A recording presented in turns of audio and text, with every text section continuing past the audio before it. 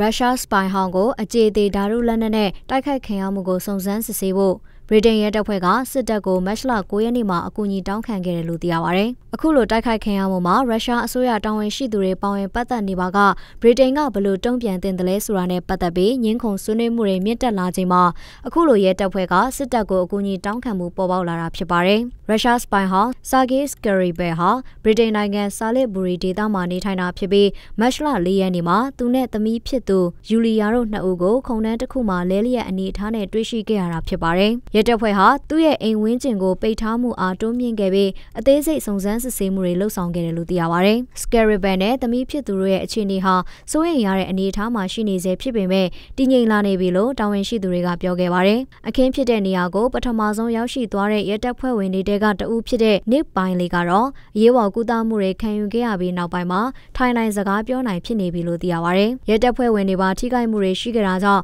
တိုက်ခိုက်ခဲ့သူတွေကိုရှာဖွေဖော်ထုတ်အရေးယူဖို့ဝန်ကြီးချုပ် Theresa May အပေါ်ဖိအားတွေကြားရောက်လာခဲ့တာဖြစ်ပါတယ်။22 ဦးလောက်ကိုလည်းပြုစုကုသမှုတွေလှုပ်ဆောင်ပေးခဲ့ရပြီးသွေးစစ်မှုတွေနဲ့တခြားလိုအပ်တဲ့ကုသမှုလုပ်ငန်းစဉ်တွေကိုလှုပ်ဆောင်ပေးခဲ့ရတယ်လို့ဝေရှာယရဲတပ်ဖွဲ့အကြီးအကဲ Kira Pritchard ကပြောခဲ့ပါတယ်။အကျောသေးဓာတုလက်နက်ကိုသုံးစွဲခဲ့ရတဲ့အရင်းမြစ်ကိုရှာဖွေနေပြီးအသက်66နှစ်အရွယ် Scribble ဟာ2010 ပြည့်နှစ်ကစပိုင်လဲလှယ်ရေးနောက်ပိုင်းဗြိတိန်မှာနေထိုင်ခဲ့ကအခုတိုက်ခိုက်မှုဟာရုရှားရဲ့တိုက်ခိုက်မှုဖြစ်တယ်လို့နိုင်ငံရေးသမားတွေကသတိပေးခဲ့ကြပါတယ်။အခင်းဖြစ်ရာနေရာရှိရင်တွေနဲ့ပစ္စည်းတွေကိုဖယ်ရှားဖို့အတွက်စစ်တပ်ကိုအကူအညီတောင်းခံခဲ့တယ်လို့အမျိုးသားအကြမ်းဖက်မှုတိုက်ဖျက်ရေးရဲတပ်ဖွဲ့ကကြေညာခဲ့ပါတယ်။အဲ့ဒီရဲတပ်ဖွဲ့ဟာအခုဖြစ်ရပ်ကိုဦးဆောင်ပြီးစုံစမ်းစစ်ဆေးနေရလဲဖြစ်ပါတယ်။အခုစုံစမ်းစစ်ဆေးမှုအတွင်းမှာစစ်တပ်ရဲ့အကူအညီဟာလိုအပ်တဲ့အချိန်အထိရှိနေမှာဖြစ်တယ်လို့ရဲတပ်ဖွဲ့ကပြောခဲ့ပြီးစစ်တပ်ရဲ့တပ်ဖွဲ့ဝင်100ကျော်ပါဝင်တယ်လို့မီဒီယာတွေမှာဖော်ပြခဲ့ပါတယ်။